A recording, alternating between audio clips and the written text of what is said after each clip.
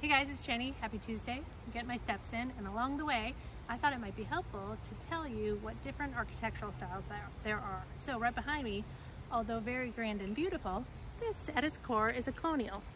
Colonial, at least here in the Chicago suburbs, are by far the most prevalent floor plan. Usually formal rooms in the front, informal rooms in the back, kind of a big box, inexpensive to build.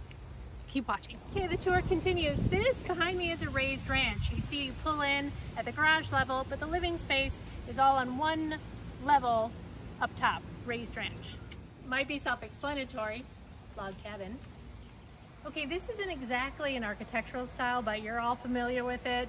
Joanna Gaines has made it famous. This is sort of the modern farmhouse look. It's super popular right now. You see up top there's some vertical siding elements, black windows, white, modern farmhouse.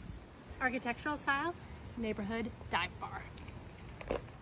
This one, modern, clearly. Lots of flat roof lines, natural materials, and tons of glass. Beautiful. This beauty, mid-century modern. Flat roof. It's being renovated right now to make it modern, but mid-century mod really just refers to being built in the mid-century, 1950s or 60s. Perfect example. Okay, this is a prairie or mission style house. It's a modern version of a prairie or mission style house. They tend to use darker colors, and you can tell by the window grids, that's a real nod to the prairie mission style of architecture. Also the graduated pillars, what you see on the back behind me. Prairie mission. So this concludes not only my workout, but my little architectural tour. This is what I affectionately refer to as the fairy tale house. I don't actually know what the architectural style is, but come on, Hansel and Gretel, look at this gem. So I love it. I love the roof, love the look.